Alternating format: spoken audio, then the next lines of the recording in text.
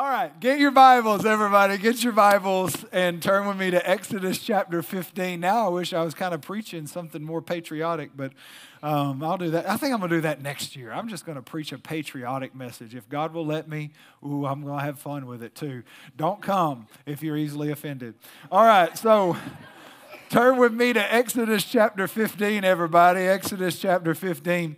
We've been, the last couple of weeks, the Lord has really led me to talk about miracles. And I believe God does miracles. I believe God wants to kind of return the church to miracles. I want you to understand that God is supernatural. We believe in a supernatural God. And if we have faith, what we read all throughout Scripture is when people believed in a supernatural God, they saw supernatural things. And I'm afraid that we just, how should I say this? I believe God still is a supernatural God who does supernatural things. I believe He even wants to do supernatural things. But what we talked about last week is He needs us to pray and to have faith and even to walk in obedience to Him because He does supernatural things in partnership with natural people.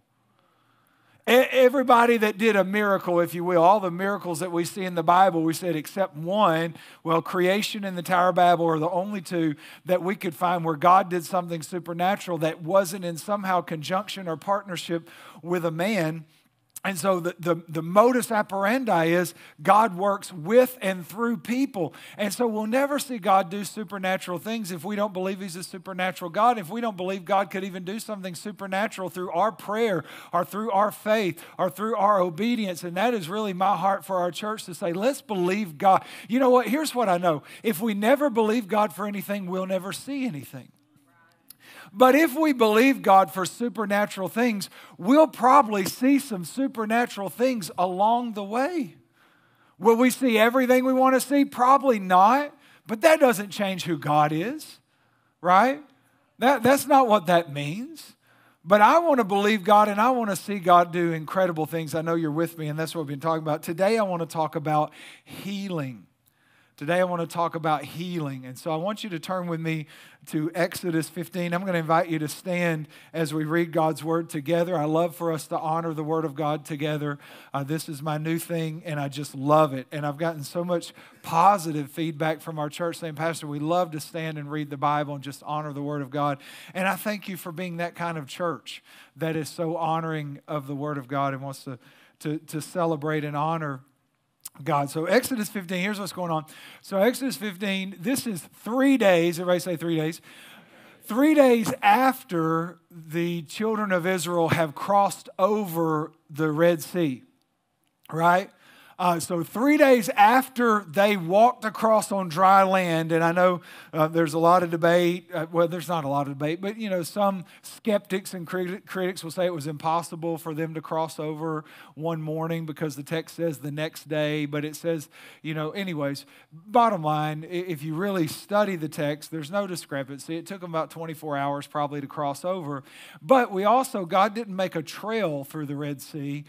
Probably the division of the Red Sea was probably, most theologians say, several miles because you have to get, and that's really where the discrepancy comes from. They say, well, it's like 1.5 million people or whatever the latest number is, and how could they all get across one morning? Well, it probably took them a whole 20, you know, God, it starts, you know, on the evening and then the day. So anyways, it's a 24-hour period essentially, but probably God divided the Red Sea probably several miles wide because you got to remember it had to be, the gap, if you will, had to be wide enough to get several million people through, but also, or a million or so through, but also it had to be wide enough to get the whole army of the Egyptians in there and drown them, you know? So anyway, so this is what God does. So just imagine Israel 3 days after they watched that incredible feat where they crossed over on dry ground, right, where God blew the wind, stood the water up. I mean, it's like the first aquarium. You know, they're walking through like, oh, look at the fish, you know.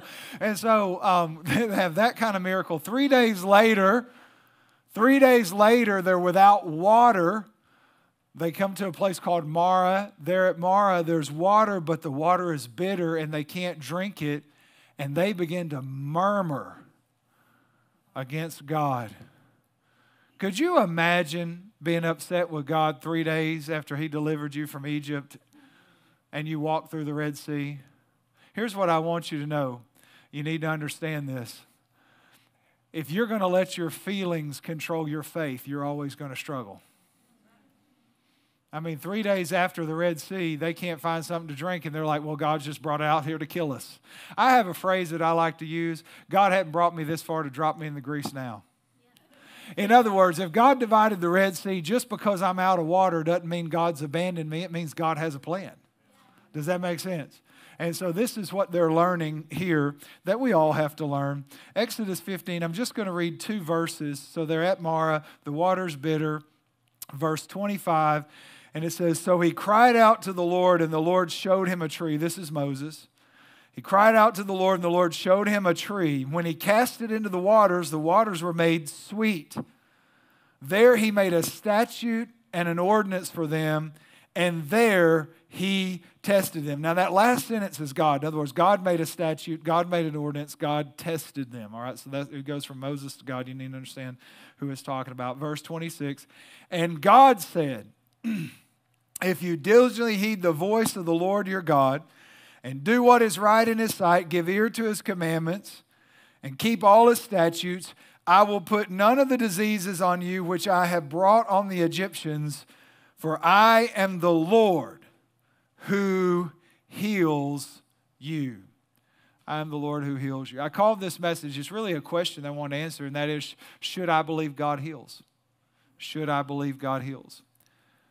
And so let's pray together. God, thank you so much for the word of God. Speak to us today. God, I ask that you would give us ears to hear. And Lord, today I pray we wouldn't hear through our experience, but we would just hear through your word today. We would hear by the power of your Holy Spirit. Lord, give us understanding. Speak to us today, we pray, God. In Jesus' name, and everybody said, amen. And you can be seated. I am the Lord who heals. Now, there's a lot in this text. I mean, just trying to unpack this text would take you a long, long time if you wanted to study it. You know, if you're into hermeneutics and you like exegeting passages and that kind of, it'd take you a long time. That's my point. But let's just look at the things in the text. I mean, here we have really an illustrated sermon by God. There's bitter water, and I healed the water. Essentially, that's what happened. The water was bitter, and I healed it. I healed it ironically with a tree. Why is that ironic? Because that's what a cross is made of. Lots of great symbolism, lots of great things in the text. But look at what he says. This is kind of interesting because when it comes to healing, and this is what I understand in healing. And I don't know, we have a very diverse church, and I like that. We come from a lot of different places, a lot of different perspectives, even a lot of different doctrinal beliefs or no beliefs at all, or wherever we may come from. And when you're talking about healing, I think there is that spectrum. You kind of, on one side, you have people that they really don't believe God heals today. It's not that God can't, it's just God really doesn't, whatever the case may be. Then you could get, on the far other extreme, people say, well, God heals every time. And experientially, you make a lot of arguments about that because you're like, well, I prayed and God didn't heal. So, and so where are we supposed to be? And I think some people through life, disappointment, discouragement, even hurt, just stay away from this issue altogether. Be like, I don't know. God does whatever God does, and that's what God does. But is that really how we should live our lives? I don't think so. I think if God's the God of the universe, that's what, the bottom line is, you know what everyone on this planet has in common? Theology. There's not one person living today that doesn't have a theology.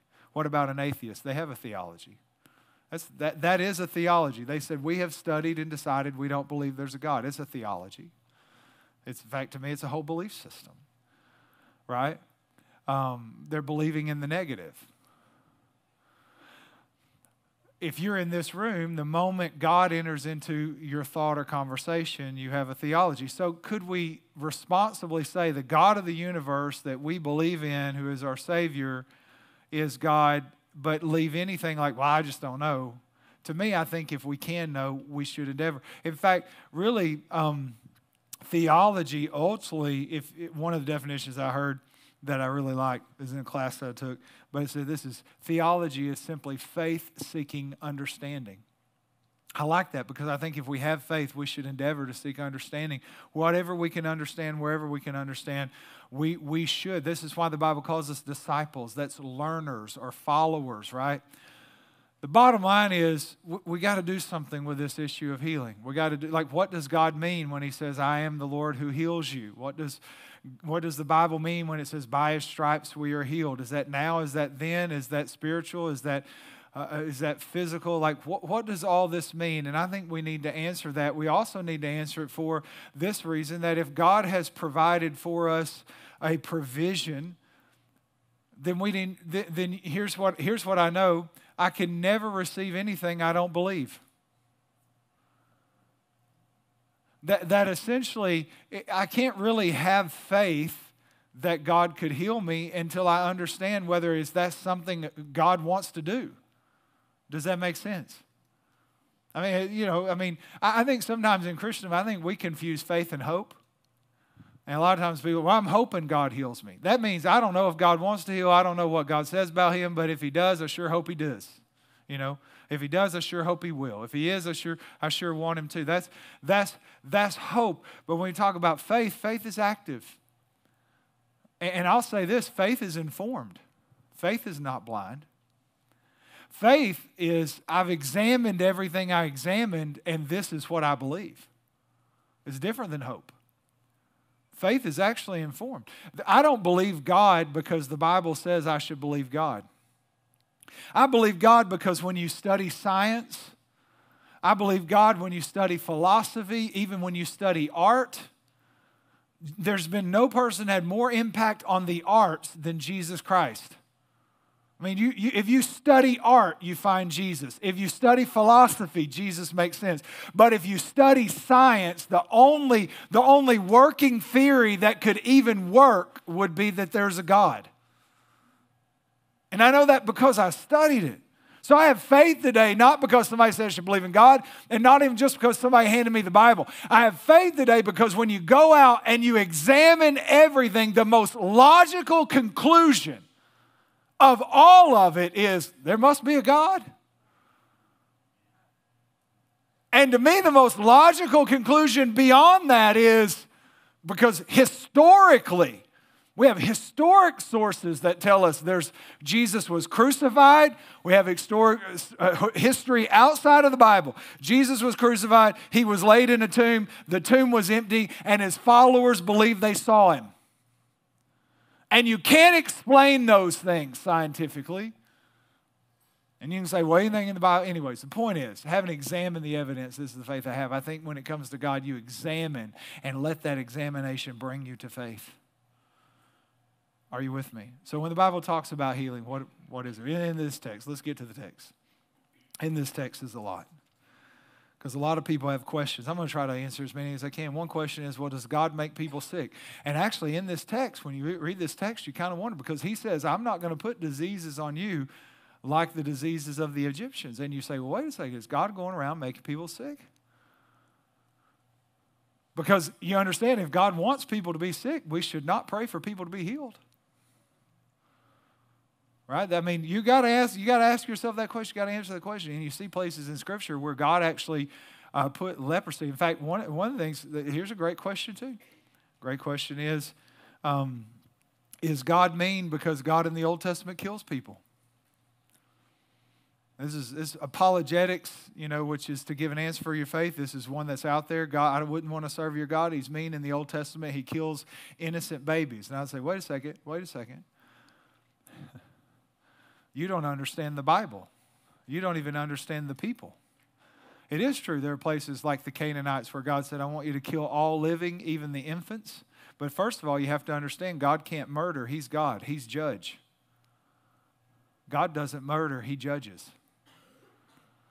And the punishment for sin is death. And it's because he's God, he gets to judge when he wants to judge. And when you're talking about the Canaanites, you have hundreds of years, not just of rebellion against God, not just anarchy against God, but you have hundreds of years of savage behavior. And when God says, hey, I want you to kill the Canaanites, then he's not murdering them, he's judging them. And rightfully so. It is a just judgment. You understand that? And you say, well, he even killed the babies and the babies are innocent. Actually, to me, that'd be more merciful.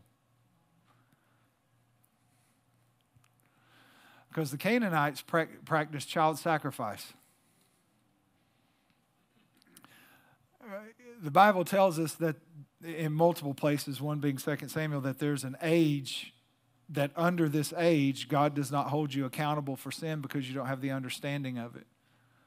Meaning there's this merciful age. And when I grew up, they called it the age of accountability. The age of accountability.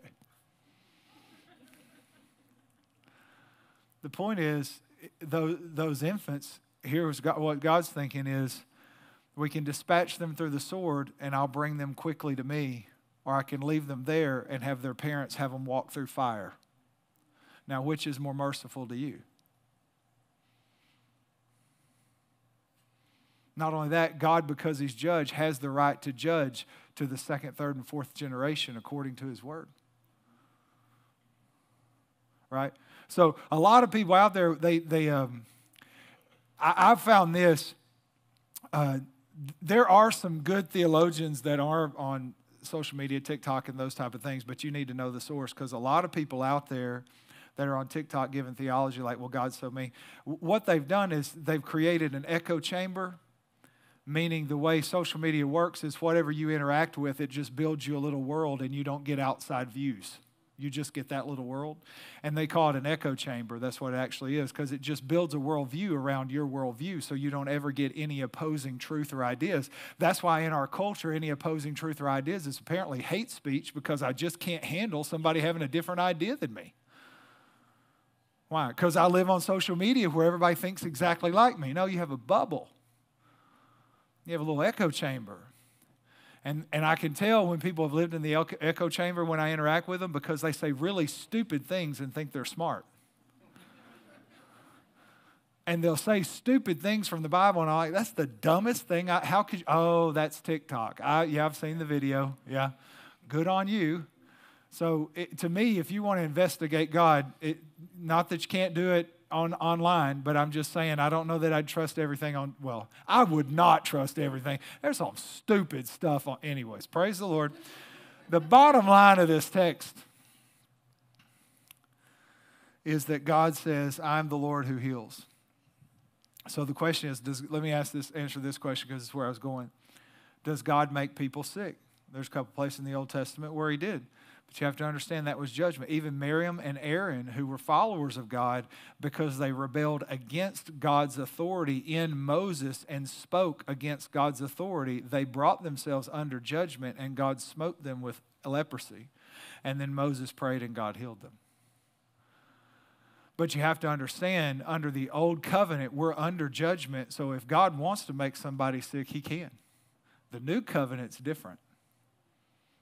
God's never made anyone sick under the new covenant. We're going to see it in a minute, but it's because Jesus paid for sickness. Are you with me? So God powerfully, yes, he can make people sick. Does God make people sick today? No. Why does sickness exist, though? Well, let me give you two things really quickly. God doesn't make people sick. I can tell you that, show you that through the Bible. I kind of explained it. We're under a new covenant, especially a covenant of grace, where our sin has been paid for, and because our sin has been paid for, God doesn't make people sick. He doesn't judge that way. All right. The second thing is that sin exists because we're in a fallen world. And if sin exists, then sickness exists, because sickness, say Adam and Eve sinned, and their sin opened the door for death. Right? So sickness and death, all of that disease exists in the world because sin entered the world. There was no sickness in the world when there wasn't sin in the world. There was no disease in the world when there wasn't sin in the world. We see that in the garden. It wasn't like on the 8th day God made bacteria, germs, sickness, death, and disease. No. Everything was good and perfect. Then sin entered the world. So we live in a world where because of sin, sickness is in the world. So God, if someone's sick, that doesn't mean God made them sick. No, not at all. God doesn't make people sick. And I'll come back to that in a minute. But it does mean we're in a fallen world where sickness and sin exist, and we have human bodies that are prone to getting sick. They're weak, they're frail. That's also the fallen nature or the fallen physical state of man. And then also the devil makes people sick. We see that throughout the New Testament. People, I don't believe they'll make people. Well, you didn't read the Bible, because many times when Jesus healed someone, he cast a demon out. He even said there was a spirit called the spirit of infirmity. So why are people sick today? It's not because of God. It's because we live in a fallen world and there's a devil. Okay? So let me sum all that up. Does that make sense? So then the bottom line is, well, does God want to heal? Well, here's what's great about this text. God is not just saying, I heal in this text, if you study the Hebrew. This text, when he says, I am the Lord who heals, the I am, most people know when he talked to Moses, remember he said, I am that I am, right? And this is the covenantal name for God. This is the holy name for God, Yahweh. It is so holy that Hebrews will not even write the vowels, right? It's so holy, I'm not even supposed to say it. It's that holy of a name. It's the covenantal. So what God is actually saying here, what is being expressed here, is he says, I'm the God who heals, and he's saying it is a covenant. This is my covenant I'm making with you, that I'm your healer. But not only is he saying I heal, but he's saying I am healing. Just like God says, I am love. In this text, you study it. You can go read the Hebrew scholars if you want to, or you can just accept me summing it up for you. What God is actually saying is not just I am the God who will heal you, but what God is saying is this is a covenant promise to you that I'm healing. I am your healing.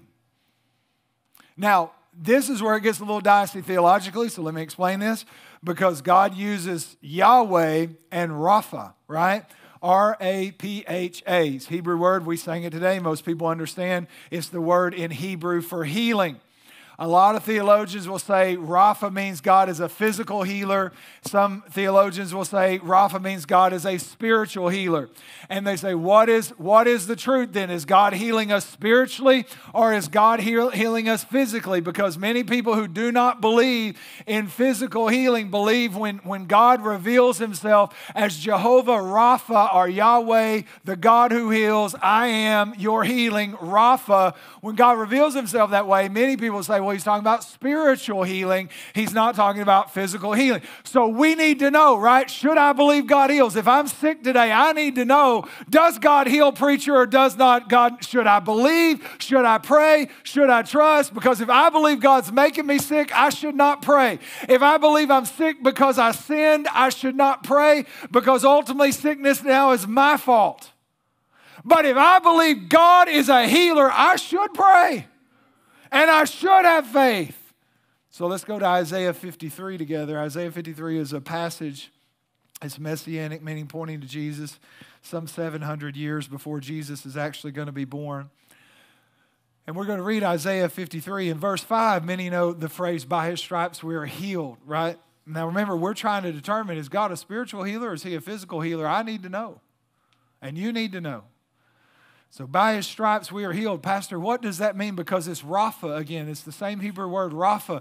And so is God healing us spiritually, or is God healing us physically? Well, Isaiah gives us a key.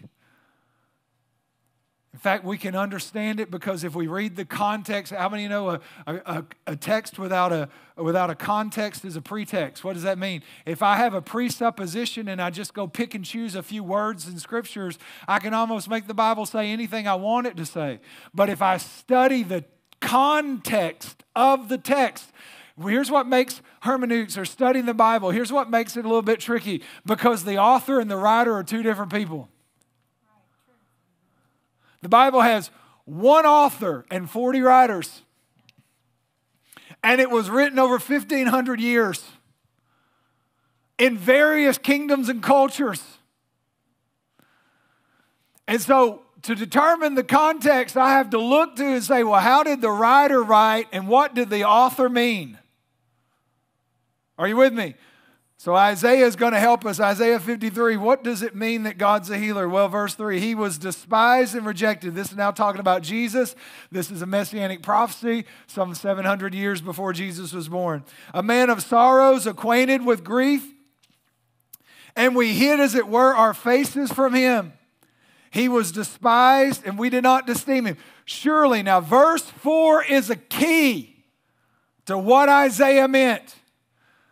Surely he has borne our griefs, underlying griefs, and carried our sorrows, underlying sorrows. Yet we esteemed him stricken, smitten by God, and afflicted. Now verse 5 is one most everyone knows. But he was wounded for our transgressions, bruised for our iniquities. The chastisement for our peace was upon him, and by his stripes we were healed. Pastor, when it says by his stripes we were we healed spiritually, meaning we could be restored spiritually to God? Or did it mean physically, where we could be restored physically by God? What did Isaiah mean? And to me, verse 4 is the key. Many theologians that would argue Rapha solely means spiritual restoration, they would point to the semantic range of the word Rapha used by Isaiah, meaning Isaiah uses the word Rapha 7 times in 6 different verses, and it is true, the majority of those times, I think 4 times, it is clear, 4 out of 7 is clear that it really is pointing to restoration of the soul or the spirit, in other words, spiritual restoration to God. And that's true. That's true. That's the semantic range of how it's used. But what did Isaiah say? Well, look at verse 4 where it says, surely he has borne our griefs and he carried our sorrows. Well, you say, well, I mean, yeah, that's nice. He bore our griefs, carried our sorrows. Here's the thing. Bottom line, I don't think you can find a Hebrew scholar that will disagree with this, because I've read most of them, or a lot of them, not most of them. But that word griefs actually you could even say should have, but could have been interpreted sickness. In fact, that word for grief in the Hebrew Old Testament is used 24 times. And 20 times it is translated sickness. 4 times it's translated griefs. In other words, Isaiah is saying, Jesus bore our sickness. The word sorrows actually could have just as easily been translated pains. So Isaiah, I understand everything we just talked about, but here's what Isaiah is saying in the context of this verse. Surely Jesus bore our sickness, and surely Jesus carried our pain, and by his stripes we were healed.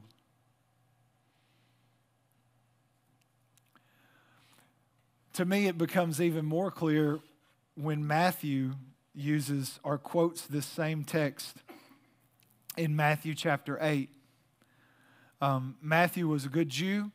He would have been educated to some degree in the Torah. Luke is the only really New Testament writer that wasn't a Jew. Some say he was a Hellenistic Jew, which means a Greekified Jew, but a lot of people hold to the fact he was a Gentile. But Matthew's writing from a Jewish perspective, and so he knows Isaiah 53 is the point. And he says, now look at the context. Look at the context. Matthew 8:14. Now when Jesus had come into Peter's house, he saw his wife's mother lying sick with a fever. So he touched her, and the fever left her, and she arose, and she made him something good to eat. Probably something really good. Probably some cake. When evening had come, they brought to him, now look at this. So what's the context? Well, Jesus heals Peter's mother-in-law. And when evening came, they brought him many who were demon-possessed and cast out the spirits with the word. Now look at this. And healed all who were sick. How many did he heal? That it might be fulfilled. Now did it say he forgave all or he healed all? He healed all. And Matthew writing says this fulfills something, that it might be fulfilled, which was spoken by Isaiah the prophet, saying, He himself took our infirmities and bore our sicknesses. Isn't that interesting? What was the context? Jesus was doing incredible miracles, right? Healing people. And it says he healed all of those that were brought to him. And Matthew looked at that and he said, aha! Now we're talking about a Hebrew. We're talking about a Jew, right? He's a Jew. So Matthew, being a good Jewish boy, being raised, schooled in the Torah, when he sees the Messiah healing all who were physically sick, a light bulb goes off and he said, this is the fulfillment of the prophet Isaiah, where he said he would bear our sicknesses.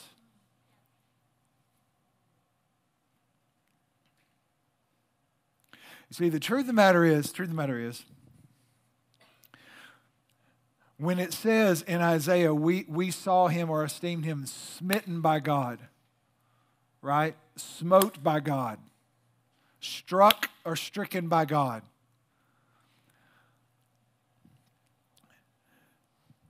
What is that symbolic of? Well, that is like humanity being stricken by sin.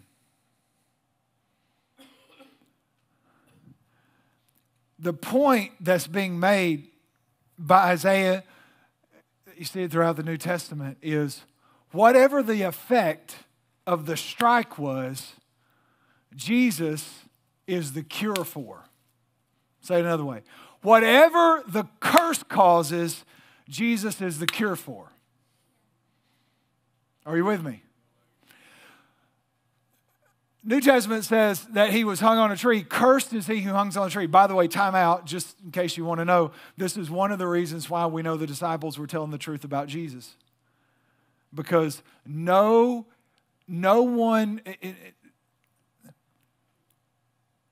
Hebrew believed Jesus would hang on a tree, because you were cursed if you hang on the tree, and the Messiah would not be cursed. He would not become a curse. He would not be hanging on a tree.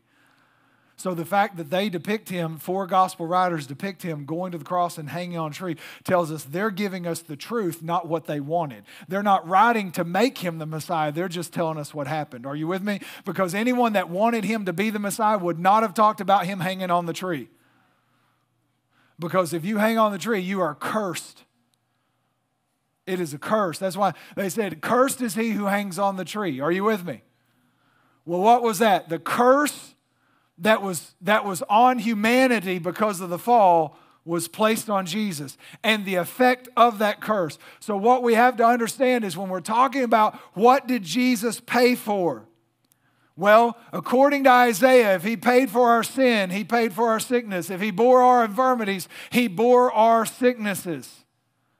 In other words, that as the curse, he paid for everything that the curse put on us, essentially to remove us from the curse, to free us, to forgive us, to cleanse us. There's a lot of different language, a lot of different pictures throughout Scripture, but essentially the bottom line is, in the atonement, he doesn't just pay for spiritual wholeness, but he pays for physical wholeness. He doesn't just pay for forgiveness, but he pays for restoration. He pays for every effect of sin and the curse. And that is why many times in Scripture you will see forgiveness and healing in the same verse. I'll give you a few. Psalm 103, praise the Lord, O my soul, and forget not all of his benefits. For he forgives all your sin and heals all your diseases. Isaiah 33:24, and the inhabitant will not say, I am sick. The people who dwell in it will be forgiven of their iniquity. There he says, iniquity, and you see that? Sickness and iniquity, same verse. Forgiven of iniquity, and they'll say, I'm not sick. We read Isaiah 53, he's wounded for our transgressions, by his stripes we are healed. 1 Peter 2:24, who himself bore our sins in his own body on that tree, that we, having died to sin, might live for righteousness, by whose stripes you were healed. It's interesting because now Peter is quoting from Isaiah, but he changes the verb tense. Isaiah says, by his stripes you are healed. Peter says, by his stripes you were healed. Now let me say this first of all, because some people would use this text and say, well, because he's talking about our sin, he bore our sin in his body, by his stripes you were healed is pointing to is by his stripes we were spiritually healed. The problem is the Greek word that he uses for healed, it has no inference to anything spiritual. It means to cure or to make well, to heal. So Peter is not talking about a spiritual healing. He's talking about physically cured. Are you with me? But why has he changed the verb tense? Well, Isaiah is 700 or so years before the cross.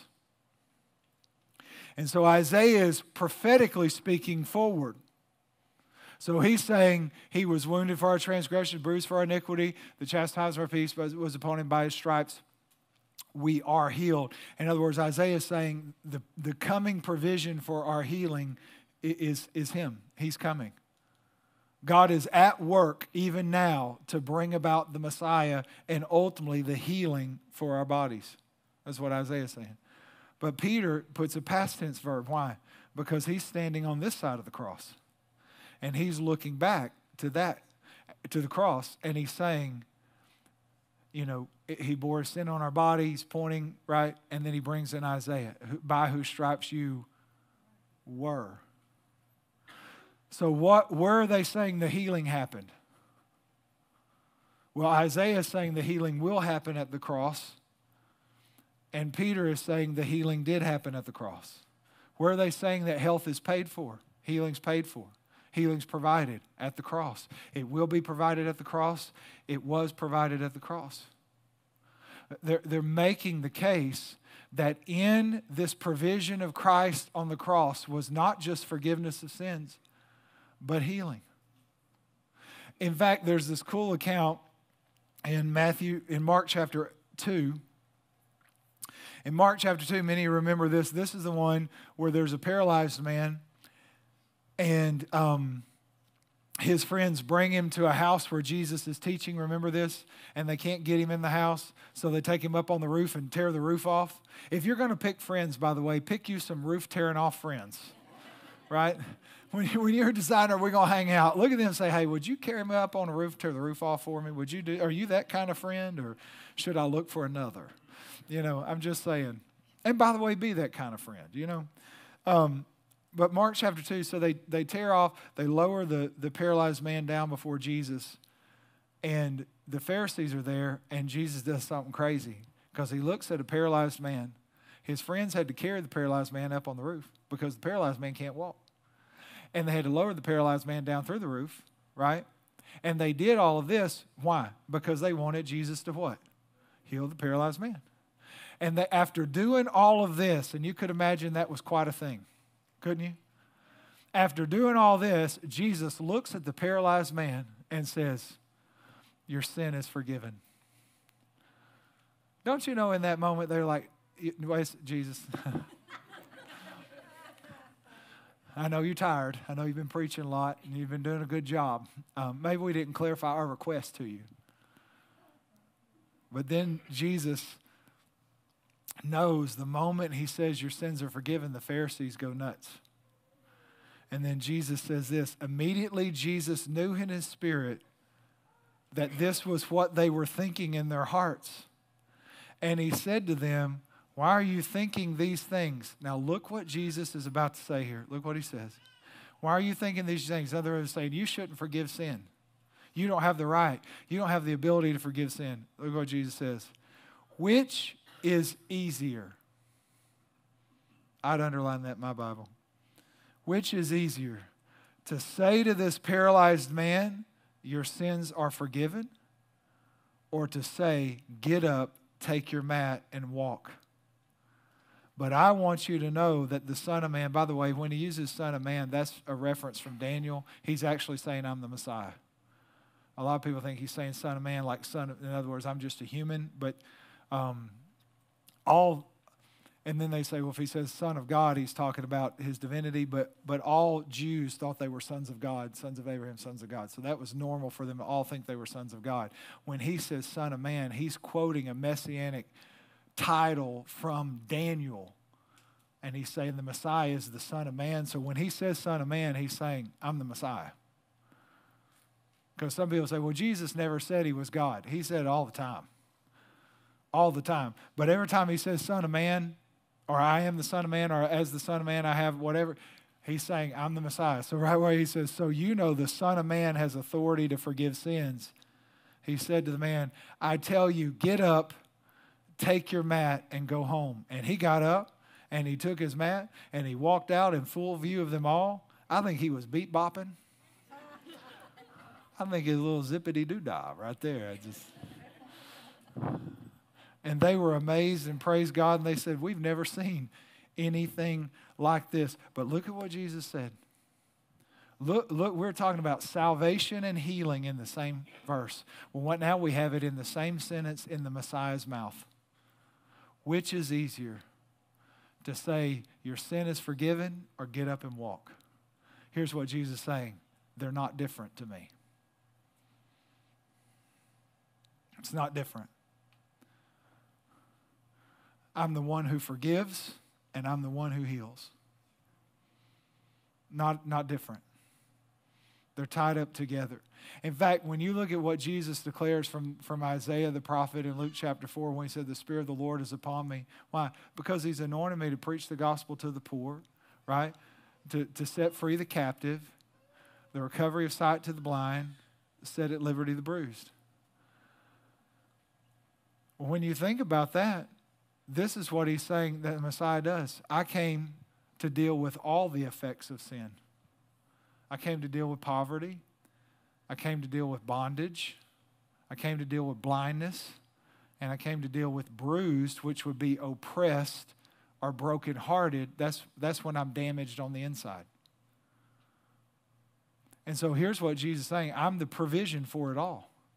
What is Isaiah saying? He's the provision for it all. He was wounded for our transgression, right? That's our trespass or our sin. Our iniquity, that's the inner desires that we have that lead us into sin, the brokenness on the inside, right? The chastisement that brought us peace, right? That's actually shalom, meaning wholeness, prosperity, wellness. Wholeness of mind, wholeness of body, soundness of mind, soundness of body, soundness of life. However you want to put it, that's what that word means. And by his stripes we're healed. That's his. So here's what I want you to understand. What Jesus is saying. Hey, I'm paying for it all. I'm paying for it all. People say, well, is it the will of God to heal? Well, how do we determine the will of God? Well, we have to look to the Word of God, not our experience. Well, when I look to the Word of God, is it God's will to heal? Well, when he says, I am the Lord, your healer, or I am the Lord, your healing, however you want to put it, I'm the Lord who heals. He's saying I have the power to heal, I have the nature to heal, I have the desire to heal, or I could say I have the will to heal. Another way that we can determine the will of God is by looking at Jesus. Jesus was the express image of God. Jesus can't be anything different than God. He can't contradict God. The moment he does, this whole thing falls apart. You understand? That's why Jesus said, I don't do anything unless I see my Father doing it. I don't say anything unless I first hear it from my Father. In other words, he is the exact representation. He is the 3D imprint of God, if you will, right? So, what do we see in Jesus? We're trying to determine the will of God. Well, let's study Jesus. We already have God in the Old Testament saying, I am the Lord who heals. Like, this is my will. This is my nature. This is who I am. I am a healer. Well, what about Jesus? Well, Matthew 4:23. Let's just look at Jesus. Matthew 4:23. And Jesus went about Galilee, teaching in their synagogues, preaching the gospel of the kingdom, and healing all kinds of sickness and all kinds of disease among the people. And his fame went out through Syria, and they brought him all sick people who were afflicted with various diseases and torments, and those who were demon-possessed, epileptics and paralytics, and he healed them. And you can put in that text all. Matthew 8, he healed all who were sick. Matthew 9, every sickness that was among them he healed. Matthew 12, he healed all of those who were brought to him. So what's the conclusion then? I'm trying to determine the will of God. Well, I've got Jesus, who is God. And here's what I can tell you. You can go study it, and I'd recommend you always study the Bible, but you cannot find one person in the New Testament that was brought to Jesus or that came to Jesus that he did not heal. There's not one time he said, well, it's really not God's will for you, or I'm really not in the mood today. And he is the exact representation of God. So I'm trying to determine, should I believe God really heals today? Should I believe God wants to heal? Well, I've got to look at God incarnate and understand that Jesus, we got a problem. If God's running around making people sick and Jesus running around healing people, we got a problem. Are you with me? Or if God doesn't want people to be well and Jesus keeps making them well, we have a problem. But look at this. Mark 1:40, it says, now a leper came to him, imploring, kneeling down and saying to him, if you are willing, you can make me clean. Then Jesus, moved with compassion, stretched out his hand and touched him and said to him, I am willing. Let me say it another way. Then God said to him. Y'all believe Jesus is God? In the text, then God said to him, I am willing. And as soon as he had spoken, immediately the leprosy left him, and he was cleansed. You need to understand the covenantal promises of God are based on love and not law. So going back to Exodus 15 in our text, when God says, this is the covenant, essentially, it's kind of what he sees, covenantal language, but he's saying, I am your covenant healer. If you stay in covenant with me, I'm the God who heals. That language doesn't come out of law, it comes out of love. And a lot of times we approach God, even though we're in the covenant of the New Testament, which is solely by grace. And you need to understand that God heals just like he saves, solely by grace. You don't earn it. You can't turn faith into a work. Well, when I get to a certain level of faith, well, who determines what that level is and if you got there or not? And a lot of people, unfortunately, they make, I believe in faith, obviously. It's by grace through faith that you are saved. How are you healed? By grace through faith. So you can't minimize the importance of faith, but I want to make sure you don't make faith a work. Because once you have faith in your faith, you don't have faith in Jesus anymore. And you don't get healed because you have faith in your faith. You get healed because you have faith in his goodness and his grace. Everything in this covenant is about grace, and it's all based on love. For God so loved the world. Why does God save? Because God loves. Why does God heal? Because God loves. Does that mean if I don't receive healing, God doesn't love me? No, not at all. I'm going to get to that in just a minute. But you need to understand the basis is the love of God pours out the grace of God, and we believe it. I'm going to say that again. This is the whole Christian life. It's every promise from God, whatever it is. It's the love of God pouring out the grace of God, and you believe it. That's how every promise with God works. You don't have faith in your faith. You don't get good enough, smart enough, strong enough. You don't get better. You don't arm wrestle God into giving you what you want because you finally kept whatever law you thought or your church attendance or your Bible reading or your prayer. No. Everything we receive from God is because God is so loving and God is so good, and we believe it.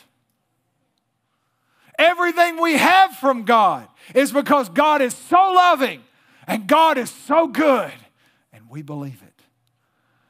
And today, if I need to be healed, it's the same as if I need to be saved. How could God save me? How could he do that?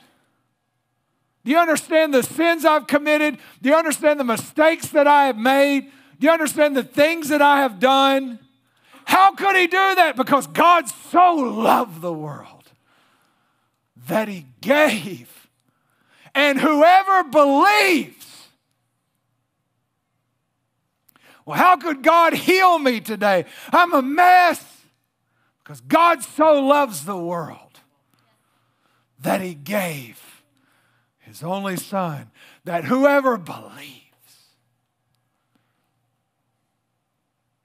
Well, Pastor, that's a great message. That's a good sermon. That's some good preaching.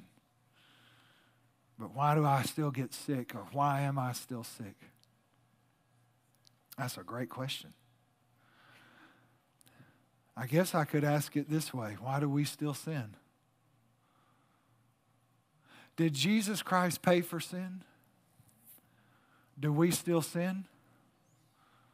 Is it Jesus' will that all should come to repentance, not one should perish? But do people perish? How do we explain that then? Because the will of God is that all would be saved. I'm not willing that any should perish, but all. Well, wait a second. People have perished. Has God given us power over sin? Absolutely. We can read all about it in Romans 6. But do we still sin? Can we explain it? Yes, I can. Write down 3 words. Penalty, power, and presence. Penalty, power, and presence. Jesus paid for the penalty of sin, didn't he? Isn't that true? I hope so. Did Jesus pay? The penalty for sin is judgment and death and damnation. Now, did Jesus pay for the penalty of sin? We better hope so. If not, we're in trouble. Are you with me? Let me ask you this. Is it true that we'll say after the end, right? Using, eschatologically, that's a lot of words. Eschatology. You can put the ologically, but I can't say it. It sounds like I'm speaking in tongues. Somebody want to interpret it. It's going to mess the whole service up. In terms of eschatology, isn't it true? In other words, after the end, isn't it true? We're delivered from the presence of sin. That's true, isn't it? There's no sin. We'll say it this way, simple terms, no sin in heaven, right? Can we all agree there's no sin in heaven? Whatever heaven looks like to you, whatever your theology is there, we all agree after life, we go to be with Jesus, whether that's here, there, or in the air, we're with Jesus, and we would all agree what? There's no sin there. So Jesus paid for us to be delivered from the penalty of sin, so we have been delivered from the penalty of sin. Would we agree? Yes. In the sweet by and by, as it were, to quote a hymn from the olden church, right? We will be delivered from the presence of sin. Is everybody with me? So what about right now?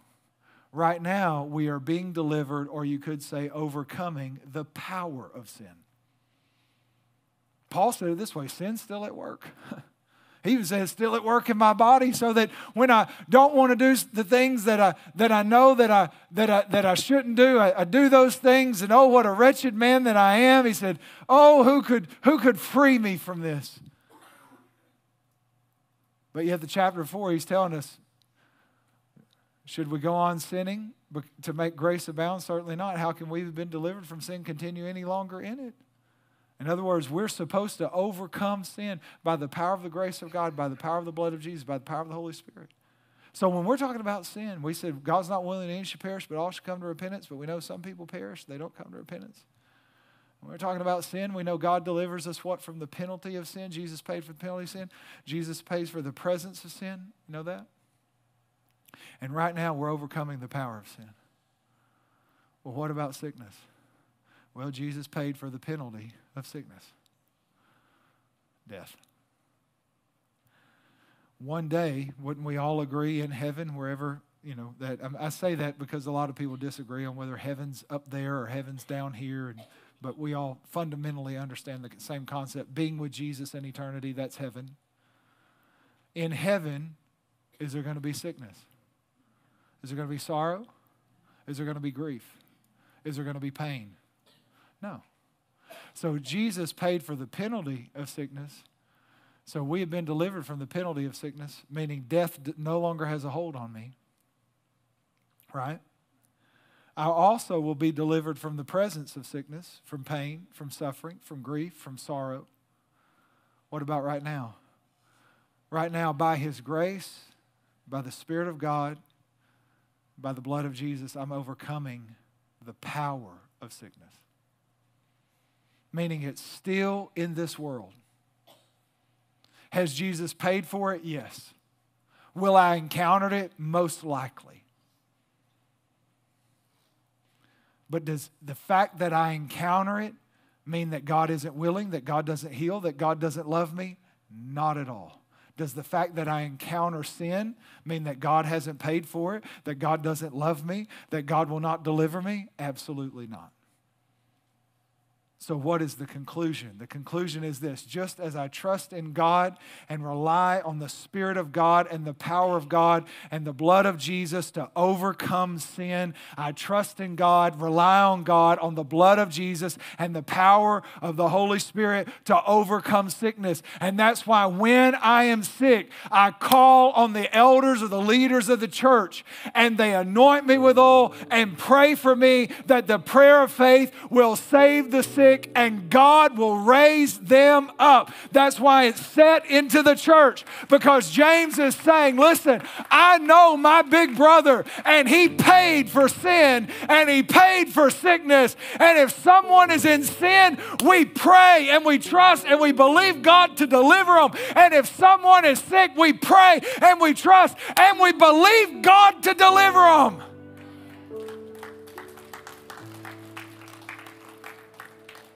Because He is the God who heals.